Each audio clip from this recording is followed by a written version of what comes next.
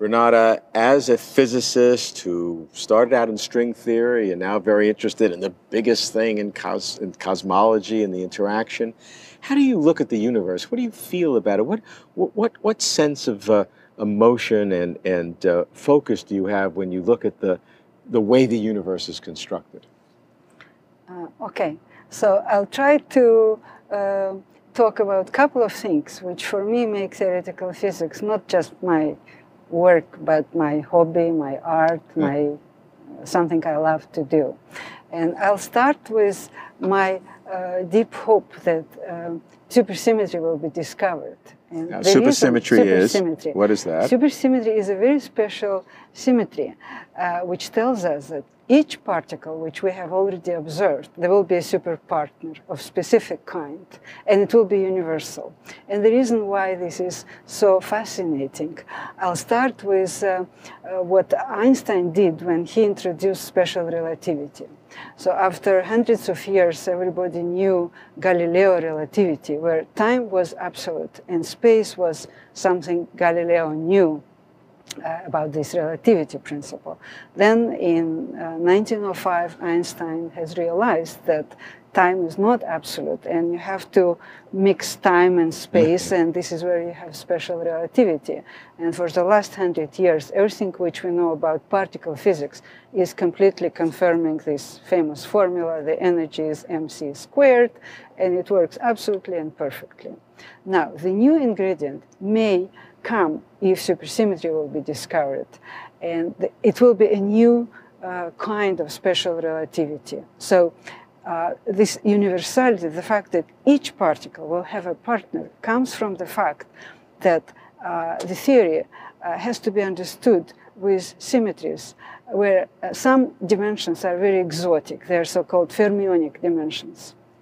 And therefore, it is absolutely universal. You take every particle, and if every particle has a superpartner with spin difference 1/2, then supersymmetry will be confirmed. And it will be as deep as this difference between Galileo and Einstein, and in this scale. And it could happen soon, or perhaps not, we don't know, but this is one of the most fascinating topics. And what would that mean to our understanding of the universe?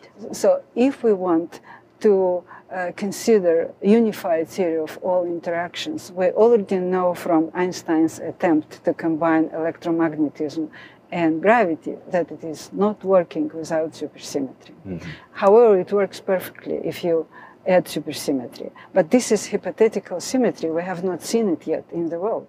But this would move us closer to a unification of all the forces, and particles eventually.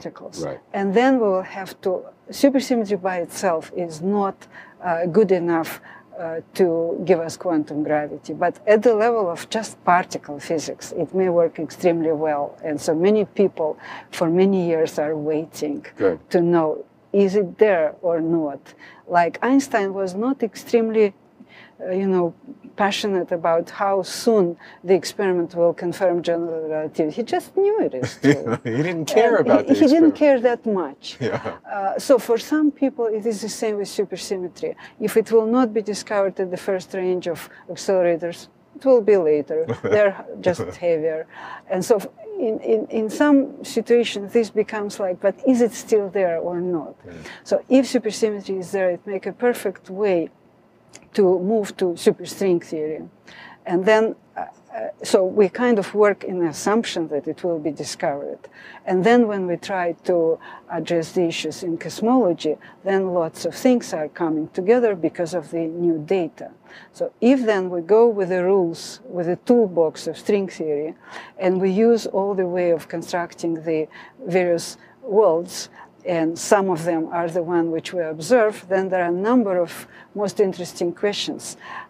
And I'm quite fascinated at present by the following issue. So I become aware of the fact that one of the so-called holy grail in cosmology is a discovery of gravity waves from inflation.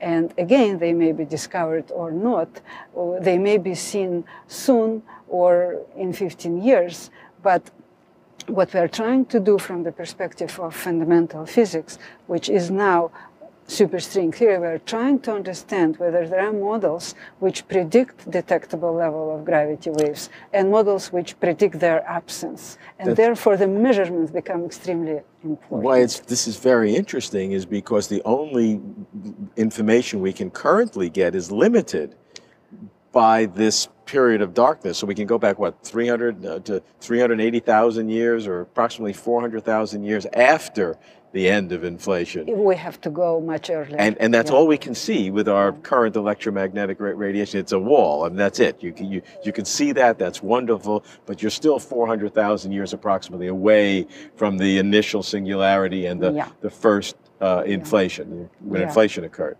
So with gravity waves, it's possible to see back to the time of inflation, theoretically? Theoretically, there are models of inflation which predict gravity waves. There are models of inflation which predict the level of gravity waves which will not be observed. And it looks now like a test of which of the fundamental theory predicts one of the two things. And then the future measurements become crucial. And this could be a test of what really fundamental physics is about. And I assume the gravity waves from inflation will have its own characteristics, so you can distinguish it from the black hole mergers and other absolutely. kinds. It'll have its own unique they're absolutely signature. unique. And there are other so-called B modes from cosmic strings, which also have their unique signature. So there will be lots of interesting data, which we can bring all the way to fundamental physics. And this is perhaps the most interesting period now. And so, how do you look at the grand overview of what you do? I mean, you work on specific problems, and I understand that. But when you step back, do you ever have a sense of just kind of awestruck that you have your formula and your literally your pen or pencil on the formula that represents such fundamental things? I mean, it's so astonishing. Yeah, the astonishing part, I was always kind of on mathematical side of the story, and the real world was not part of what I was doing. But now when I talk to people who plan those experiments, for example, for B modes, they're putting their life in line for next 15 years. Yeah, sure. And they were extremely happy to know that even non-detection is an important information for fundamental physics. Right. And it is up to people who work in theoretical physics to understand the whole set of new data which will come eventually, and what does it mean. Like what happened with the discovery of acceleration, it changed the face of what theoretical physics is. The accelerating expansion of the universe changed everyone's conception. Absolutely. And you and others in fundamental physics have to deal with it. In fact, you changed your theories. It directed your research. You had to be consistent with that data. Yeah, absolutely. And it is not just, one more experiment. It is the experiment which enforces on us to understand what it means and what the fundamental physics is. And so there is this combination. So it's a very beautiful time that we have all this fantastic, important, crucial data coming in soon. And so I start working with people who actually plan experiments, and this is very, very interesting for me. And not just, so my formulas, which I loved before, I can now, I'm waiting for particular data to tell me which of these formula is actually more relevant than the other. And this is what I like about it.